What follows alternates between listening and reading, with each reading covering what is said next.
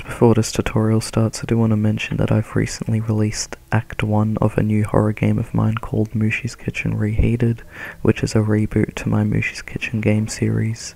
It is free and available on itch.io now, so consider trying it out if you like. And anyways, let's continue on with the tutorial.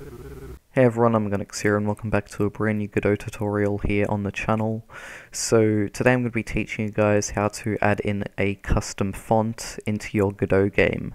So let's say for example you have your text in your scene and you want to actually have a custom font for it. Well, as I said before, today I'm going to be teaching you guys how to do that. So first off, what we need to do of course is we need to actually get a custom font. One website I personally recommend for getting custom fonts is fonts.google.com.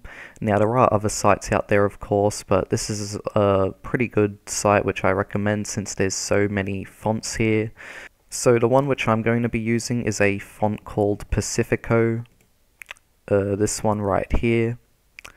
So when you do find the font that you want, just go get font, and then go download all, and then you can download the font to your PC.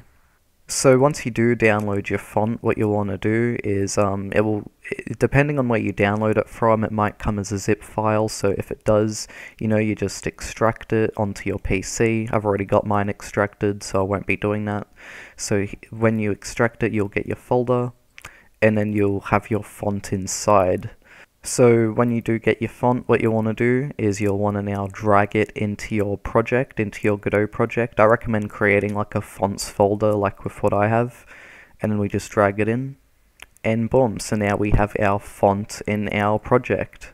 So I'm just going to drag this into my fonts folder, and there we go. So now what we're going to do is you want to make sure that you select your text in your scene, and then go down to theme overrides here. And then where it says fonts, you now want to go to where it says normal font, and then empty, click on that, and then go quick load, and then you'll see your list of fonts here. So I've only got one font, so I'm just going to select this, and boom, so now as you can see, the text is now in a custom font. Not only does this work for rich text labels, but it also works for buttons as well, or just anything else that contains text in Godot. So yeah, if you guys did enjoy this tutorial, be sure to like, comment and subscribe for more. And yeah, see you all next time, bye bye.